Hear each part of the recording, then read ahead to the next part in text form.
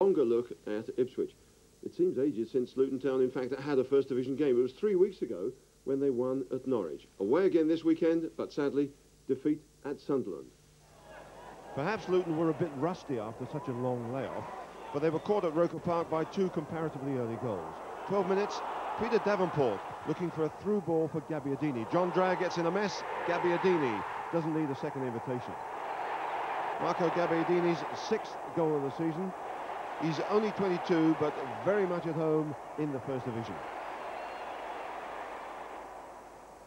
31 minutes gone now, and Luton concede another after looking quite secure at the back. Bennett gets another attack going. Now Gabbiadini is left with far too much room in midfield, and he gets at the defence. He finds Peter Davenport here, and it's a great shot. Peter Davenport with the 2nd goal. Gabbiadini was hurt in that one, but certainly not as hurt as Luton Town. The final score, Sunderland 2, Luton 0.